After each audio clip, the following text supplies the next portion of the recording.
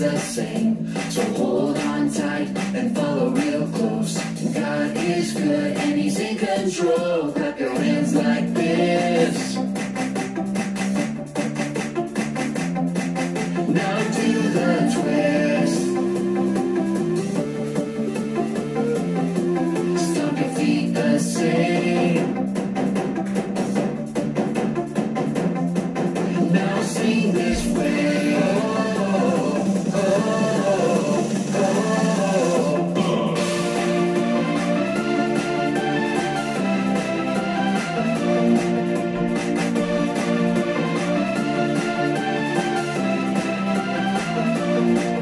There's a whole lot of change coming your way, 'cause like it or not, nothing stays the same. So hold on tight and follow real close. God is good and He's in control. Clap your hands like this. Now let's bump this. Stomp your feet the same. Now whistle this way. Change it one more time. Clap your hands like this.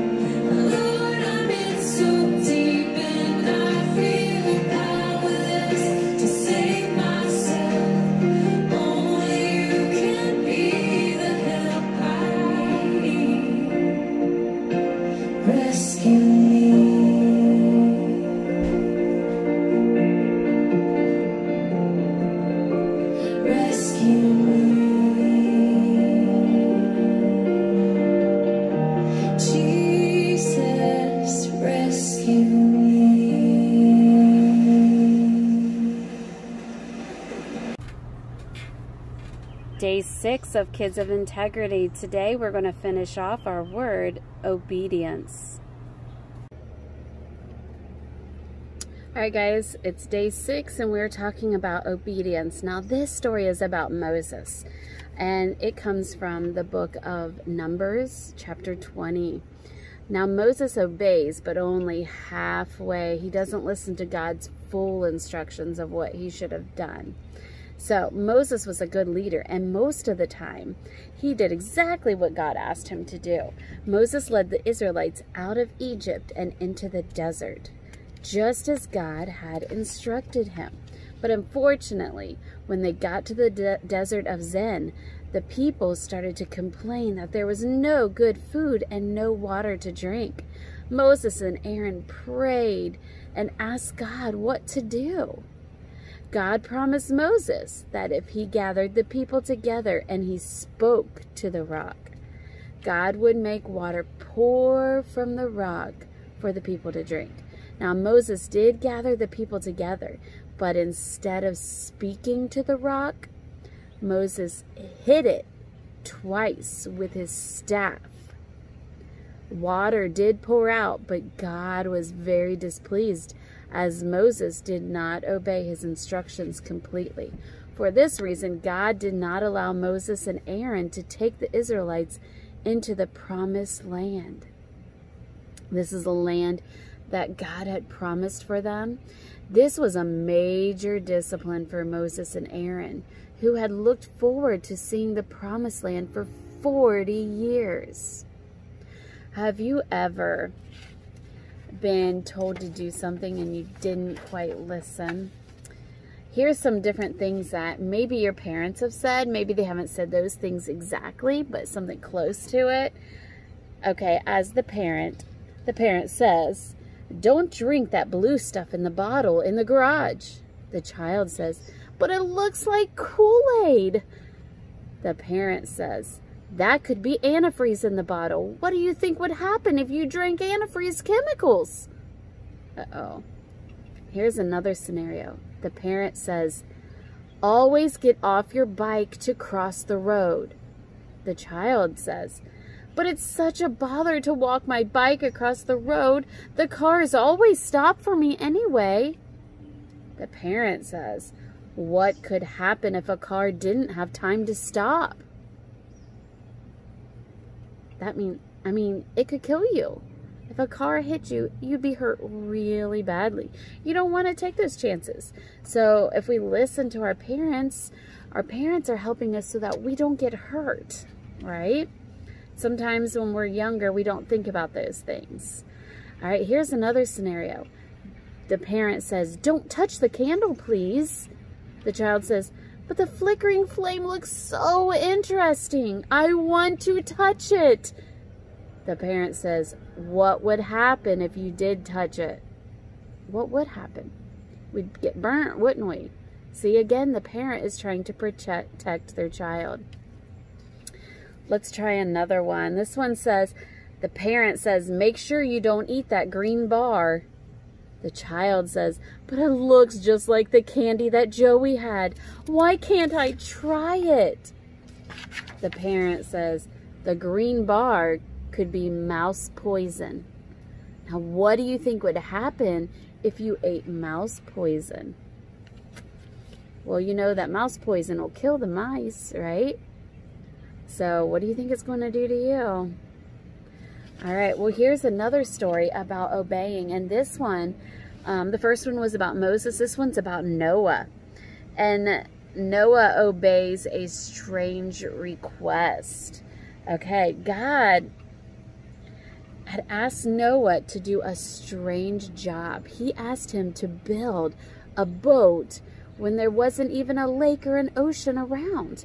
God told Noah that he was going to flood the whole earth with water. Think of, what if God told you right now, "I need you to build a huge boat." A huge boat. You're like, well, where am I going to put this boat? All I have is dry ground all around my house. That's going to look kind of funny, right? I bet Noah was thinking the same thing. What? Why would I need a boat? So God told Noah that he was going to flood the whole earth with water. The boat that God asked him to build was to be huge. It was to be large enough to hold Noah and his family, and also some of each kind of animal that lived on the earth. It may have seemed like a strange request from God, but Noah obeyed. Sometimes we, as your parents or your parents, ask you to do things you don't understand, such as don't touch that, or don't play over there, or you wonder why you have to obey. Even though the request seems strange, it is still very important for you to obey your parents' instructions. Disobeying can be the difference between life and death.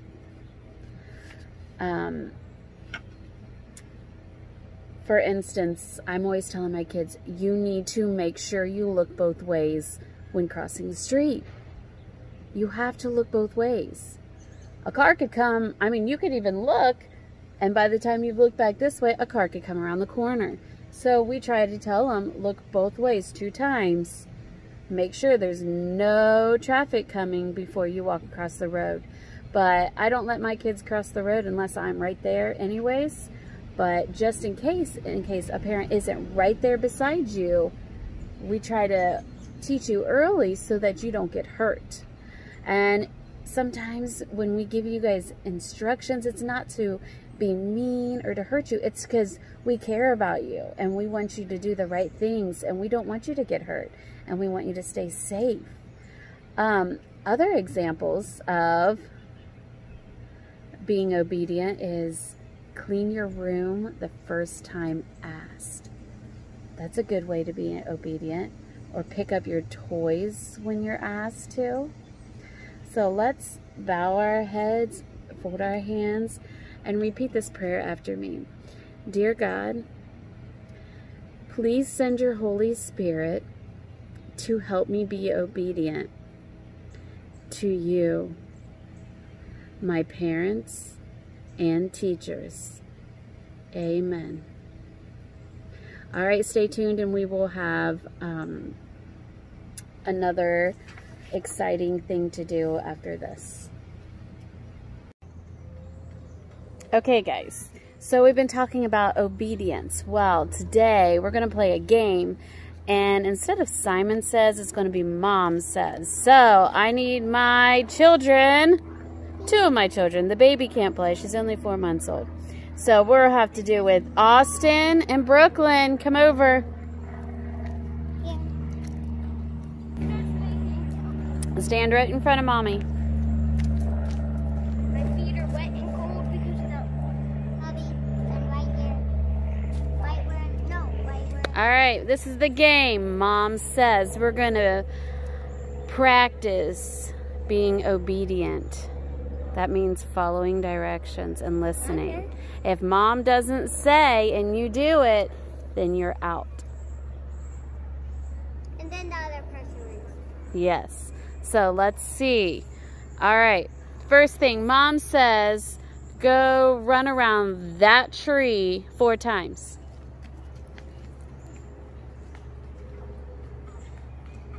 Faster, faster, faster, faster. Stop. Oh, Austin stopped first. He is out. You guys need to come back here. You are not following directions. Try it again. Brooklyn won that one. You gotta be listening, right? Practice our listening skills. All right, ready? Mom says to do 4 jumping jacks. 1, 2, 3, 4. Done. Mom says to do 5 push-ups. 1, 2, 3, 4, 5. Done. Mom says to stand on your head. Wait, what? I can't do it. Oh, you cannot go over there and cheat. I can't. I can't do it. You can't do it? I can But aren't you willing to try? I can't. If you're asked to do things, you have to be willing to try at least. Try your best. Can't just give up. Okay, so Austin's going to try to do it on the trampoline. I only do it on couches. You gotta do it, Buff. I'll give you guys a oh, he kind of did it, didn't he? Okay, now my turn. Oh, it hurts. The little sticks on there. Okay, guys, back over here. Hurry. Run. 3, 2, 1. Freeze. Run to the other side of the yard and back. Go. Brooklyn, did Mom say to do that? Nope. Forgot. You gotta be listening. You gotta listen to the whole thing I say. All right, Austin won that one. So 1-1. You ready? Yeah. Mom says to jump on the swing and swing as high as you can go. Jump off of the swing? Get on the swing. Jump on the swing. Swing as high as you can go. Go.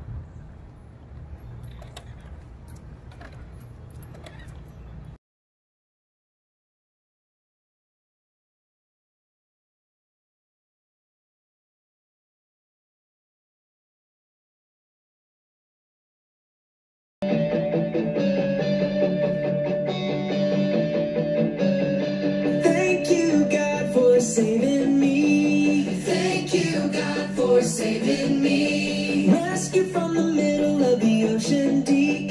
Rescue from the middle of the ocean deep. You set my feet on solid ground. You set my feet on solid ground. I once was lost, but now I'm found. I once was lost, but now I'm found. Everything I had.